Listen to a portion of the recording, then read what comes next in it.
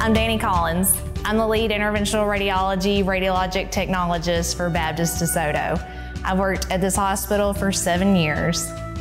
So my role as the lead tech in interventional radiology is to assist the doctor in different procedures. We stand bedside with them. We stand procedural table side with them. We help them with different procedures. When you first start off in radiology, you learn the diagnostic aspect of it. So you learn how to do chest x-rays and things like that. But then you can quickly go into the different modalities such as CT, MRI, cath lab, IR, surgery, mammo. There's just endless opportunities with radiology.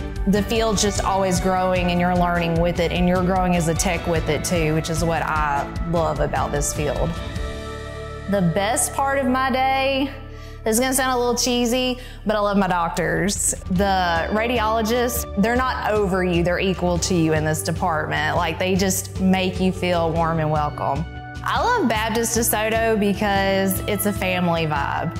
You walk down the hallways, everybody's smiling at you. You never meet an unfamiliar face. Our patients are top notch.